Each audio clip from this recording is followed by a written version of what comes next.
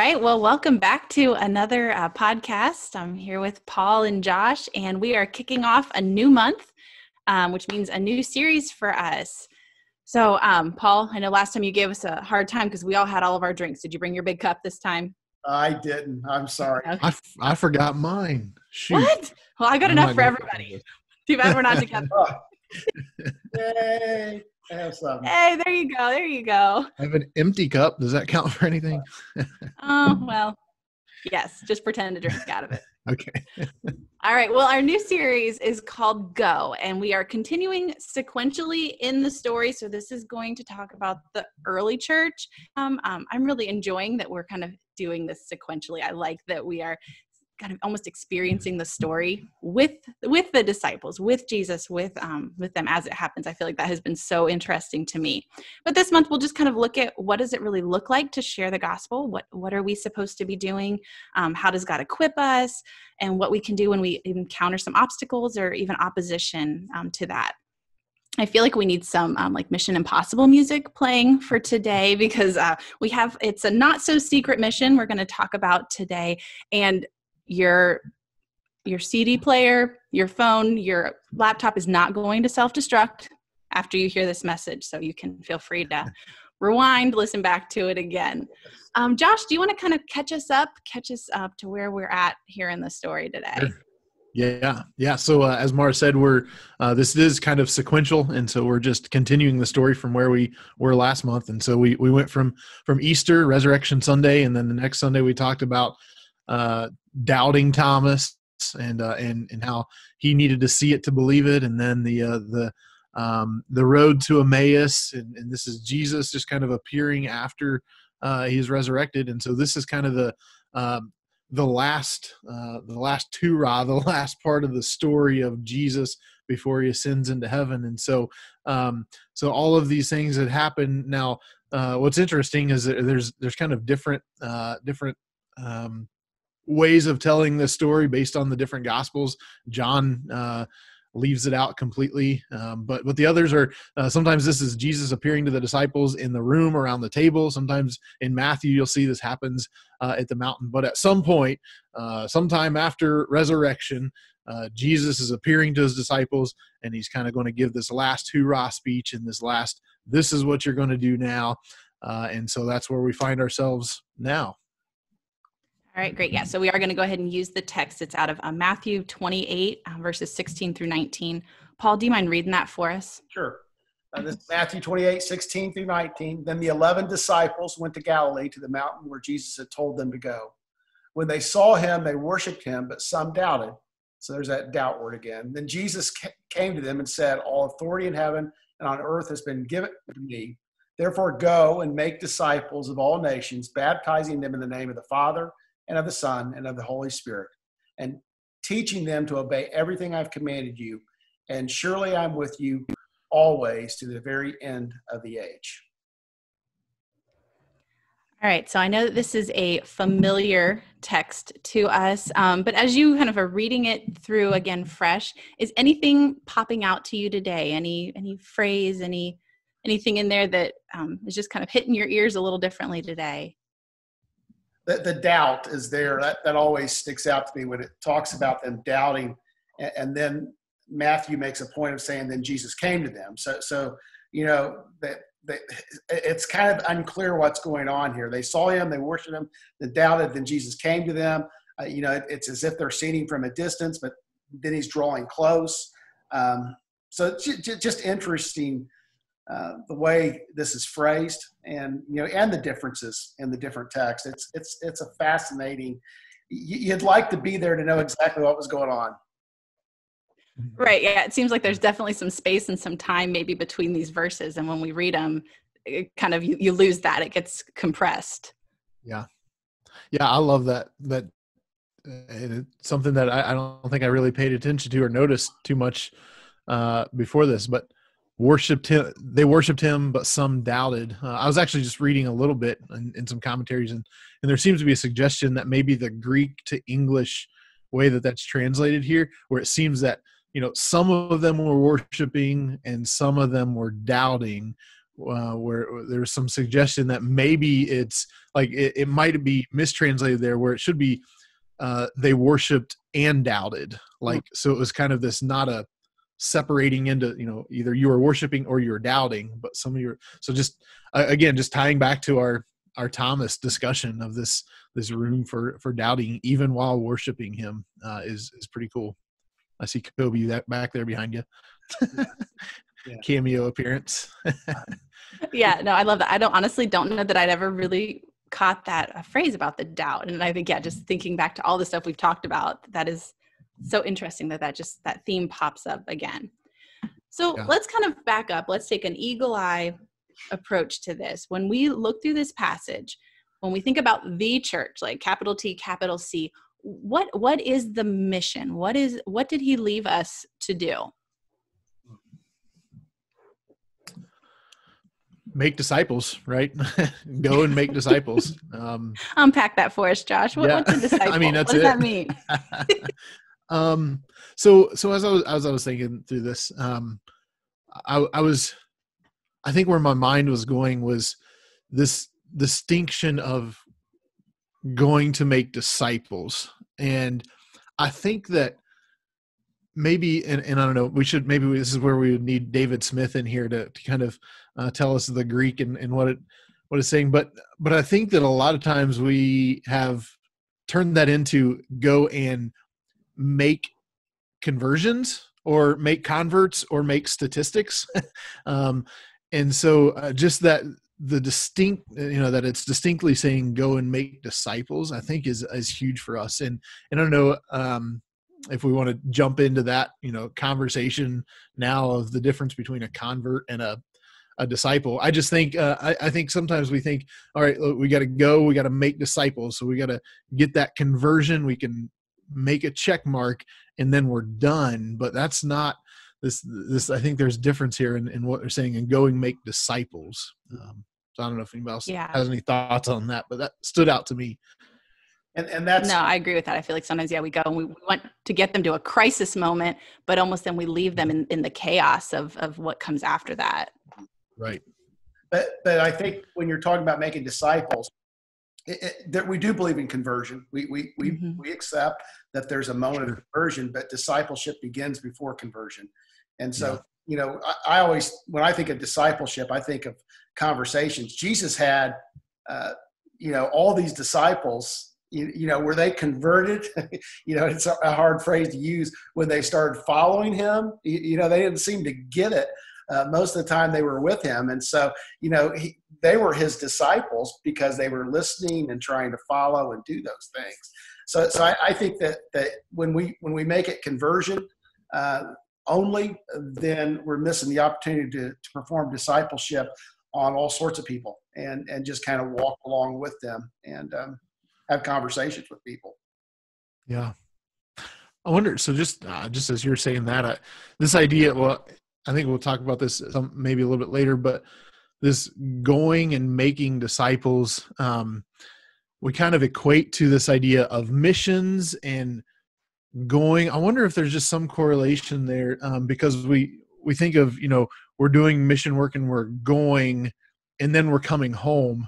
And so it kind of lends itself to that just conversion experience, but then pulling away with no discipleship.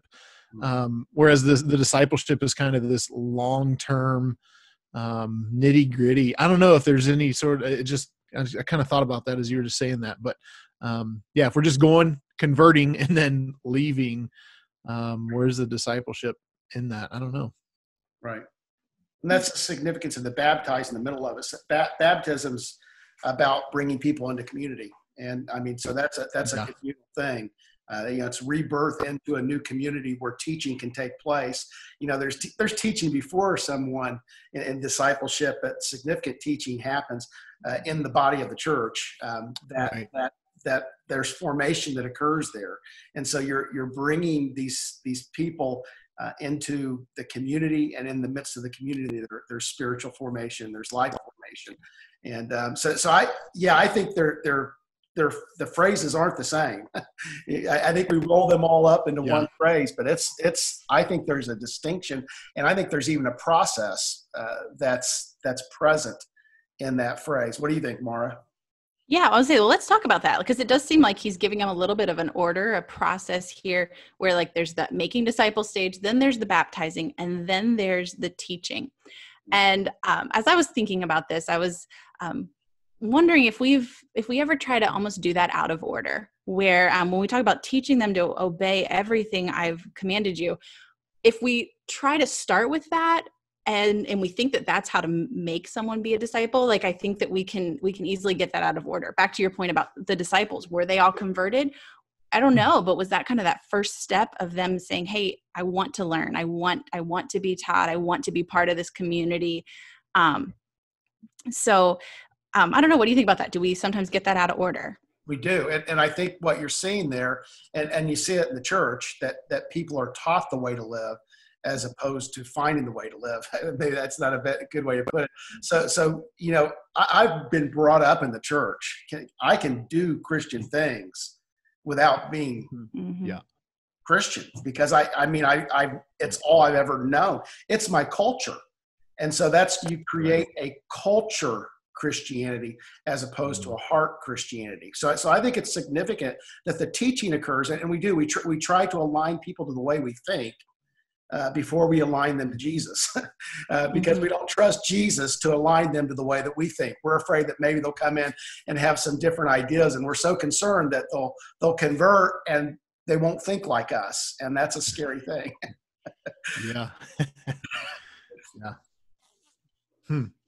So and that, just thinking about that, just that idea of making disciples at the very beginning of that, like it's just, I think we've been trained to, and I've been trained to think, making a disciple is like the after that conversion point or whatever. But it's like, man, yeah, I would love to know just at what point does the discipleship process start? I think it happens a whole lot, a long time before whatever we start truly following or converted, whatever language you want to use there. But yeah, that order is huge, because even the baptizing, like you said, Paul, that's baptizing them into the community, meaning that they fully belong even before that teaching. That makes sense what I'm saying? I think that idea of the belonging, the baptizing into the community before they start thinking fully like us. Again, that's not necessarily what we want, but. And I don't think anybody's suggesting you don't teach before, that there's not some level of that. Sure. But I think there's a different, there's something different going on once somebody said, yeah, this is the way I want to go. And I'm going to listen to the Spirit. I'm going to allow community to form me, as opposed to somebody that's not part of your community. You don't want somebody to be formed into the image of the community so they can fit into the community without at first somehow connecting to Jesus, because that's the point of this. Mm-hmm. Yeah. So there has to be buy-in, right? Like, and so in the baptism, that's a kind of a both ways. Like, it's the community accepting them, but also the person saying, I'm buying into this community. Right. And so then I'm going to be teachable and moldable. And I don't know if moldable is a word or not, but yeah. And so then I feel like that's kind of where maybe our obligation really begins with them. Once they have decided to be a part of our community, they've made that, then that's really where like the teaching part, that becomes really intense. I'm kind of digging back into my education, and it's like, okay, well, direct instruction is where you are literally just telling someone something. And that is often the least effective way to teach. The most effective way is through experience and through hands-on and those kinds of things. So I think sometimes we see the word teaching them to obey, and we think that is telling them to obey. Am I off base there? Or what do you guys think? You there with me? Say it again. Like the difference between teaching them to obey or telling them to obey. Oh, that's good. Yeah. I mean, teaching, you're walking with them. Telling, right. You're just saying, this is what you do. It's like, do what I say, not what I do. But when you're teaching, I think true teachers walk the way and not just talk the way. Yeah. I think it implies some self-discovering as well, rather than me just, telling you this is the way. It's kind of walking alongside while they discover. It's good. Yeah. All right. So we kind of looked at, our mission overall, we kind of have this global mission. I love that this ties back even to like God talking to Abraham, that like it was going to be for the whole world. So I feel like when I read this in here, I hear that Jesus is telling them, like, don't keep this to yourself. It's time to spread it all over to all nations. And so I feel like that's kind of a really big mission that encompasses all of Christendom, all of us, all over the world. How do we kind of take that into our local church, into us as individuals, and what part should we be playing in this mission? Yeah, how do we do it and still take care of our obligations? We're not called to send; we're called to go. and too often we think our act of mission is sending other people. But Jesus doesn't tell us, send other people in the world to make disciples. He says, go and make disciples. And so I don't think we can be satisfied with just sending. That's a good thing. It's good to financially support. It's good to pray for missionaries. It's all those things are great things. I've got a daughter-in-law that was a missionary kid. And so, I have a heart for this, but we have a mission field right here. Our closest mission field's up in our upper sanctuary, or the kids area, whatever we're calling it, where our students gather. That's our closest missionary field. And, we need to see that as a mission field, an opportunity to go and make disciples. Quiet time. Yeah. It's just, I don't know. This is because this ties to Acts 1:8, Jerusalem, Judea, Samaria, and all the ends of the earth. And I don't know. I think it makes for interesting discussion. Is this like, and I guess maybe this is the beauty of the body of Christ, where because not everybody is going to go serve somewhere overseas like a missionary. I think the one thing though that is maybe not up for that's someone else's call is the most immediate mission field that we find ourselves in. Paul, like you said, the kids, the teens, the next generation, regardless of what our calling is, to go overseas, to go to another town, another city, whatever, where we're at right now, like there's no it's not negotiable that is our most immediate mission field. I don't know. Right. It's good. So I guess I'm sitting here thinking, like, why do you think it does seem like sometimes it's easier to almost do that financial support, that sending, versus seeing the mission field here? Mm-hmm. It's a lot less messy. Yeah, it's a lot less messy. You don't have to live it. You don't have to experience it. If you give part of your income, and let's face it, usually we don't give until it hurts. We just give a little bit, maybe more than our tithe. And so it's never till it hurts. And so it's just easier. Makes us feel good. Right. Well, and I love being part of a church that has a global presence. I remember, and some of you listening are going to remember this too, there used to be this big board up that showed a map of the world and all the places that we had Nazarene churches. And I thought it was just so fascinating. But then there was part of me that I read this and it's like, make disciples of all nations. And sometimes I think, well, it almost is like if all nations but ours, like almost like we didn't need missionaries here. We just need to send them other places. And I don't know. Do you think that's true, that we've kind of felt this call internationally, but not as much domestically? I think it's been corrected to a large degree. I don't know if it is in every church, but I think most churches have understood their requirement or their opportunity to disciple where they are. But there was definitely a time, I think, when it was out of balance. The one thing that's interesting to me is, I've been several times on the mission field, And every one of those churches has a foreign mission, a world's mission offering that they take. And so we tend to think, oh, that's just an American thing. Well, you go to a church in the mountains in Guatemala, they'll have on the board how much they've raised for world missions. And so I think there's an awareness throughout at least our denomination. I don't know how other denominations work, but there's an awareness of the global mission, but we've always got to keep the local mission in the front of us. I wonder if there's some tie to kind of cultural Christianity, like you were talking about earlier, Paul. Is we've made this. There's just such a tie between like American culture and Christianity, and so it's like, oh well, when we think of mission field, it's in places where the culture isn't Christianity, and so I just wonder if there's a tie there. But I do think, Paul, that you're right that I think our denomination is a big factor in that. Just the understanding in our whole denomination of world missions, world evangelism fund, that kind of thing. I think that's where that is helpful.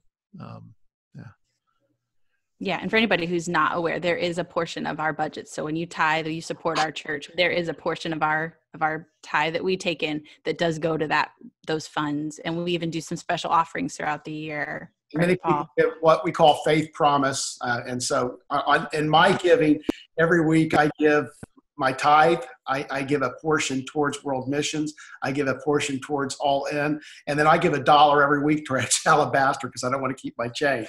And so the Alabaster goes directly to build churches and schools and hospitals in foreign countries. And so yeah, many people give just weekly, regularly towards our global responsibility.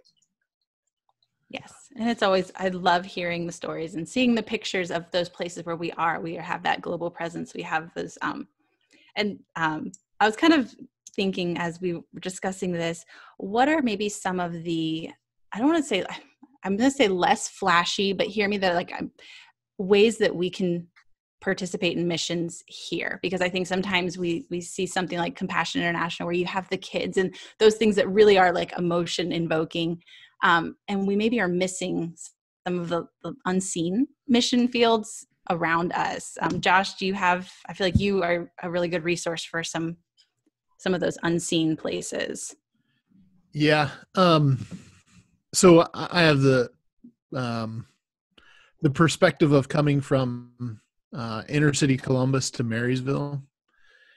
And that was one of the big things for me, was just when I'm in Columbus, I walk out the door of the church and the need it just smacks you in the face. You walk out and you just see it. And so I think there's definitely things like that is, okay, it's sexy, right? Like it's sexy ministry because it's such a in your face need, and you can just, man, this is making a difference. Then you come, I came to Marysville, and it's and I think that some of the things are much more hidden and very, very much less visible. And so I think it does, in order to find those less flashy mission opportunities, ministry opportunities in our backyard, I think that we do have to do some deeper digging. We have to be kind of experts of our culture, of our community. I think it requires a whole lot of communication.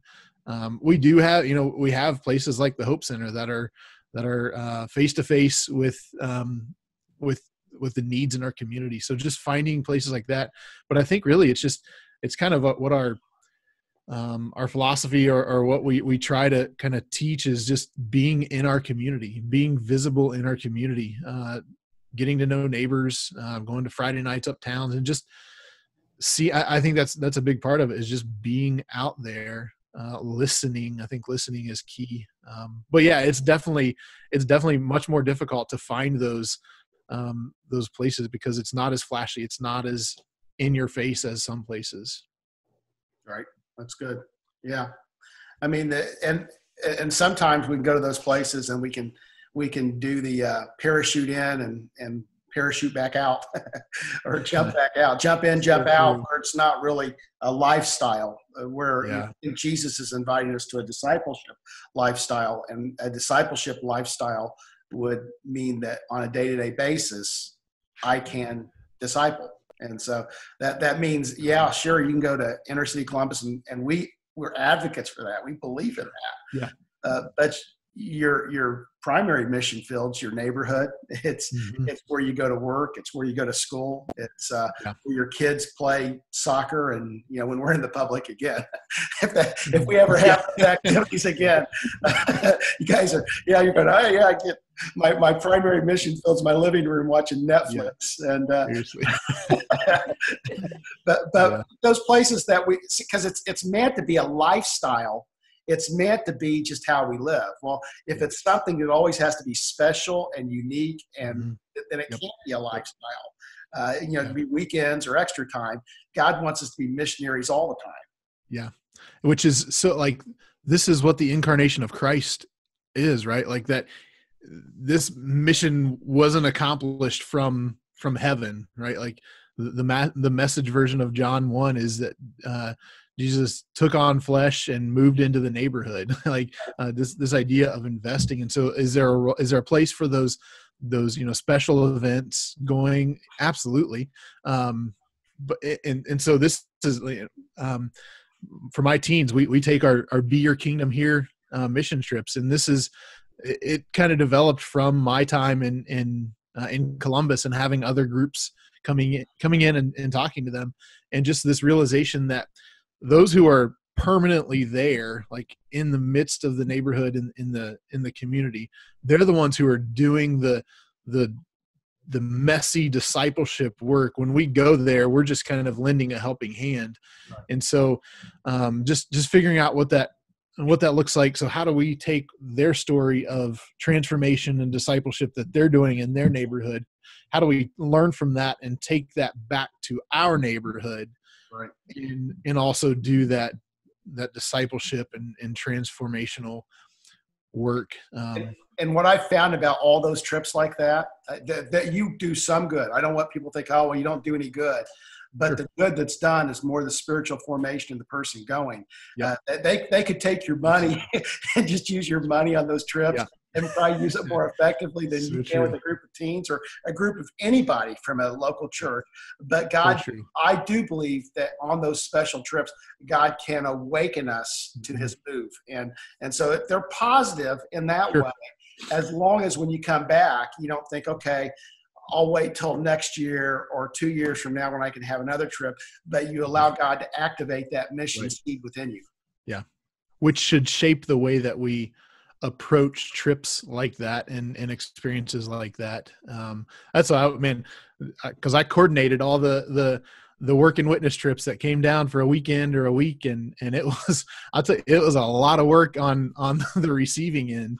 But yeah, time and time again, it was just that telling the story of God that kind of lit something in folks. And so I think for our perspective of when we go, just remembering that perspective though, that we're just coming along. I'm not coming in with the answers to show you how to do things. I'm coming in to kind of give you a helping hand, and I want to learn from you. I think that's a significant posture. So I feel like, I just went on a lot of tangents there probably. So now I'm just sitting here and I'm like, can I tell you guys something? I have never been on what you might call a mission trip.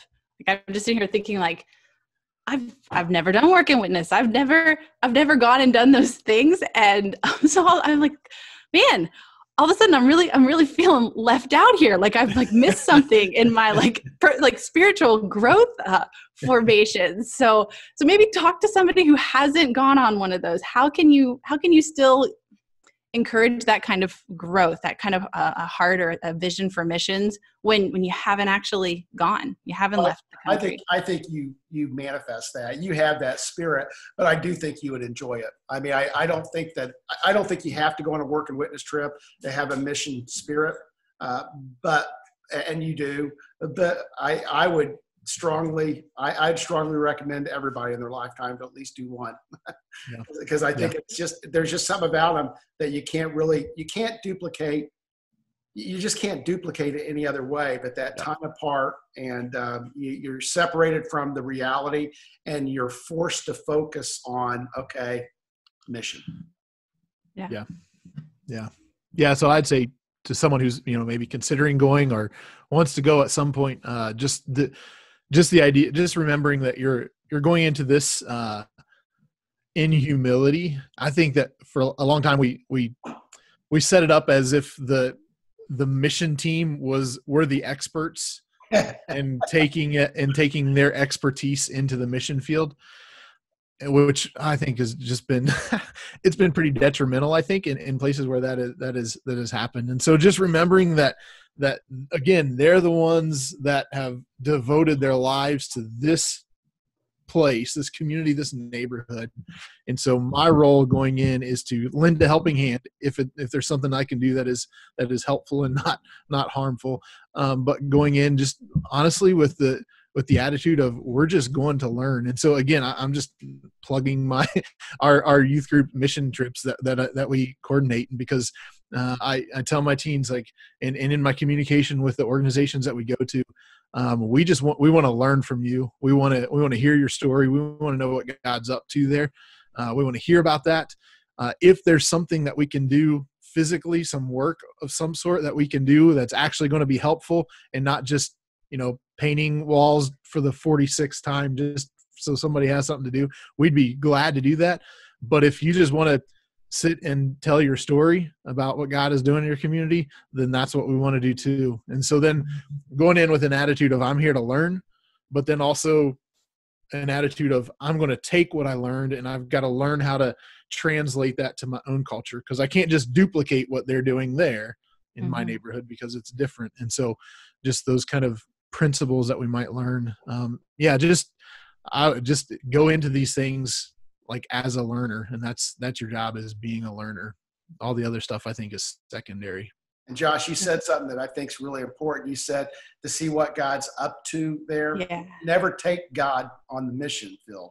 You meet God. Yep, that's exactly right.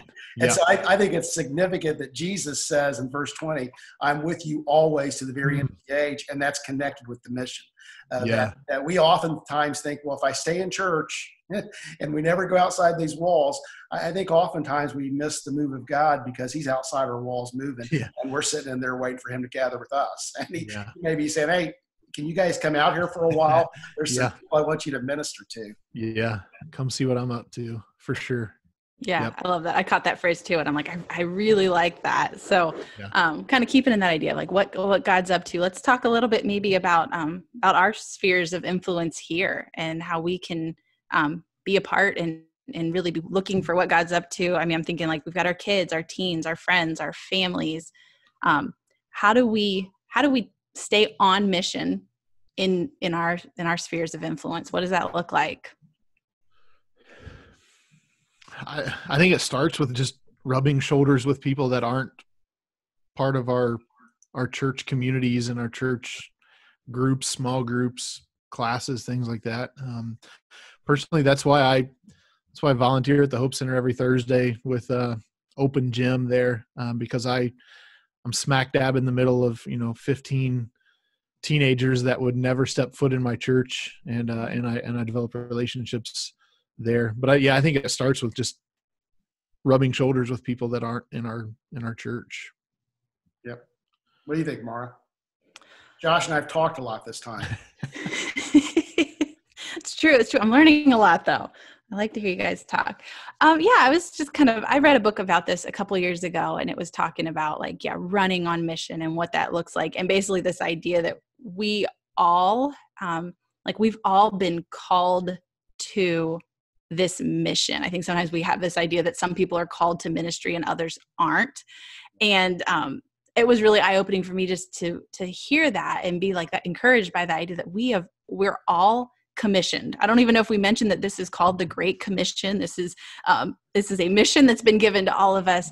And so when we see ourselves as no matter what our job is, like we talk about vocational ministry and that you're getting paid for doing this, but even if that's not your job, like that we all are in ministry. We're all, I think, Paul, you mentioned the word, every person is a missionary. Everybody has a mission. Everybody has people around them that they can be showing how to live a life of hope, how to follow Jesus. That's Reggie McNeil from Present Future recommends that churches move from every member a minister to every member a missionary, which has positive implications and negative implications as well. Because sometimes we don't take care of the things we need to at the church when we're so focused outside the church, and there's things that need to happen in the church. We need to see the church as a vehicle of mission. And, we don't support the church just simply to support the church, but we believe that the church is this vehicle that God uses to accomplish his mission. And, so there's training going on there. There's encouragement going on there. There's discipleship that happens there. So the church, that local body that meets, is an important thing, but it's not the only thing, because if the local body is the only thing that meets and there's no other action that happens, then we become self-absorbed. Yeah, I like that phrase, like the vehicle of our mission. Because I was also thinking, honestly, my job has changed very much in the past few years. I went from being a teacher to now I'm working at the church and working with the kids. But in that, like, my mission didn't change. The vehicle for it did. The ways that I interact with people, it totally did. But when I look back, I was no less on mission when I was teaching than I am now, if I'm truly doing these things. And so I thought that was just an interesting thing, that the vehicle of the mission may change, but like the mission itself doesn't. And we need to find ways to make the most of that. Yeah, I've driven a lot of different vehicles over the years. They've changed. And the church changes too. My favorite's still my El Camino. I wish I could another El Camino. I don't think you can find them anymore. A car and a truck. We have one of those parked around the corner from us. Oh, really? I'm pretty sure. I always wondered who drove those. It's Paul's. He just parks. Guys with mullets in the 80s. Yes. So perfect. Judah's telling us we need to wrap it up. I know. Yeah, he's our timer. He's like, you guys are going too long there. All right. Well, we have just one more thing I just wanted to throw out here to talk about with you guys, is that this mission was given to them even in the midst of their doubts. Kind of going back what you said at the beginning, we all kind of mentioned that some of them were doubtful, some of them are worshiping and doubtful. However you take it, he didn't look at their doubts and say, never mind, I'll find somebody else. Right. How is maybe our participation in this actually part of our growing in faith? Yeah. I think I love that. I'm glad that we're wrapping up with that, because I think that's huge too, is that this commission was given to all of them, regardless of where they fell in that worship or doubt or both. And so, I think that this is huge. And this kind of goes back to what, my kind of encouragements of going into mission opportunities, whether they're local or further away, as a learning opportunity, again, seeing what God is up to in your local community, in another community, finding out what God is up to, and then learning how to kind of apply that to my life. I think this is huge. We can talk about the different aspects of discipleship and the different components of it, but if we're not participating in the mission, then I think we're missing a significant part of our spiritual growth and formation. Yeah, that's good. That's good. Ditto. I agree. Second that. And let's just hang on to that promise at the end that he does say he is with us always. Right. So he's not sending us out on our own. He's not sending us out unequipped.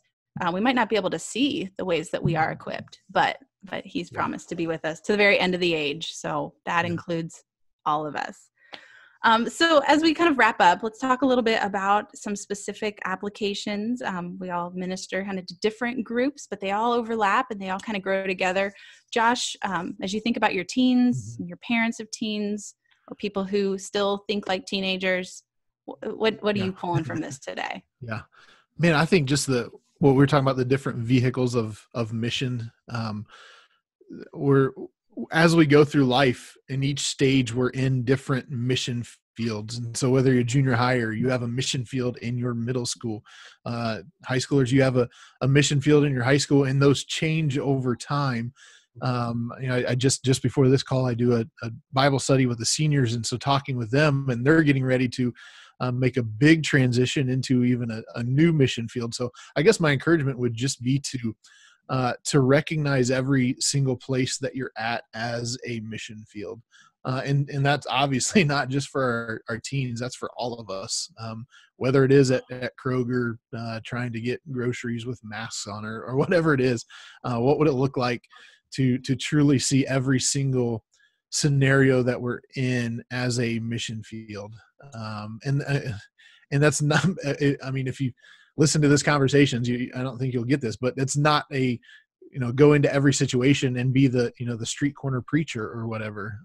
It's just seeing, investing in. So yeah, I would just encourage our teens, wherever you're at, whenever you get to go back to school, whenever you get to jump back on your sports team, whatever it is, what would it look like for that to be your mission field? That's good. That's good. I was thinking, talk about parents and kids. I wanted to encourage parents this week that your kids, especially right now, I mean, you were spending a lot of time with them, but that is like your primary mission field. Yeah. I'm a firm believer that there's probably not a more valuable thing that you can do than invest in your kids. They are the future of our church. They are the future of our country. They are the future of this global mission. I mean, we are raising kids in our church right now that I absolutely believe with all my heart are going to take this mission and run with it. And some of them already are.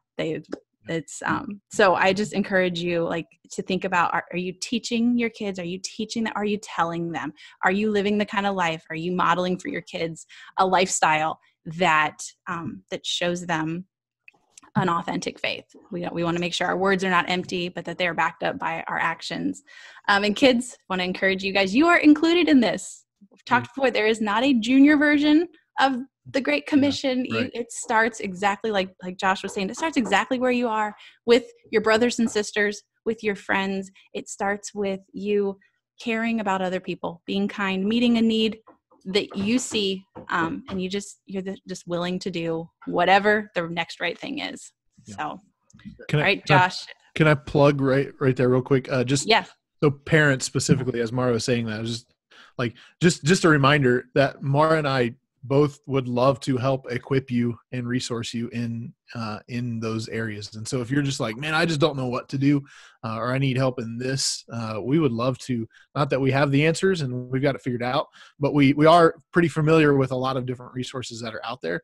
And so we would love to help you find those and equip you with those and walk alongside you. Yes. And can I offer the flip side of that is that Josh and I are also raising little kids, and some of you have a little more experience. So as you have been discipling your kids, I want to hear it. I would yes, all the advice, please. You guys have anything for dogs? Spencer's over there wrestling with Kobe, getting things. I just want to know why Spencer ignored me last night and didn't play 2K on Xbox with me. That's all I want to know. Probably asleep.